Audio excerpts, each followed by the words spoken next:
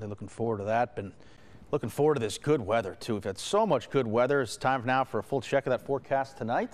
Here's News 10 ABC Chief Meteorologist Steve Caparizzo, and looking lovely there, Steve. Oh, I love, every time I get a picture from Vrooman's Nose in Schoharie County, I look at it because the beauty is amazing. I mean, the fertile farmlands, the Schoharie Creek, which in this picture, you see this row of trees right here? That's the edge of the Schoharie Creek and the mountains. We're at about 1,200 feet here. It's not a bad hike. It's not that difficult. And what you see is amazing. Fall foliage, spectacular. Tim Beebe. 2 or 3 weeks, it's going to be amazing. This is an amazing picture from this morning, sunrise. Laura Lawton, this is the Bear Swamp Preserve in Westerlo. At daybreak, the sky was literally on fire. Temps right now, we showed you earlier, it's in the 40s for much of the Adirondacks. Tupper Lake 47, Scroon 49, Queensbury 52, 51 in Manchester, Ballston Spa mid-50s, Johnstown down to 53 degrees.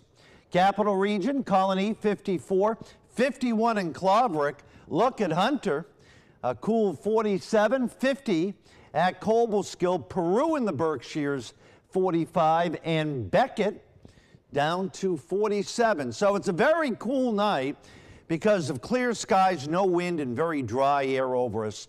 2 more days, this big ridge of high pressure is going to drift slowly eastward, protecting us. Question is, can we hold on to it for the weekend? It's tricky. It really is a difficult forecast, how far north the rain is going to come on Saturday. This is the storm along the Gulf Coast that will slowly work its way to the southeast coast Wednesday and Thursday. More on that coming up shortly. Short term, we're okay. If you thought today was nice, tomorrow just as nice as it was today. This is the problem, and still we have no resolution from the computer models coming in tonight. They're like all over the place. This storm is going to rapidly intensify and track up into the mid-Atlantic coast. Rain is going to push east-northeastward, but some of the computer models actually pivot this way to the north. Right now, when you take an average of all the models, the threat of heavy rain now, southern New England, over 2 inches of rain. Notice how quick it drops to the north. We're right on the edge here and nothing for the Adirondacks, so we'll watch that. Could change either way. 73 tomorrow in Albany, Saratoga 74, Manchester 73, and 73 at Johnstown. Another great day, picture perfect. Down to 45 tonight. Watch for some areas of fog in the valleys, especially the river valleys. Any fog burns off tomorrow morning. A beautiful, beautiful day. A high of 73. Friday, spectacular, 74. First day of fall, likely becoming mostly cloudy.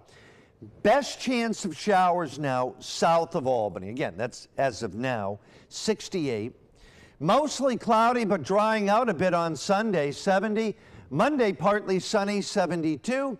Cooling off, but dry weather Tuesday and Wednesday with sunshine, mid to upper 60s.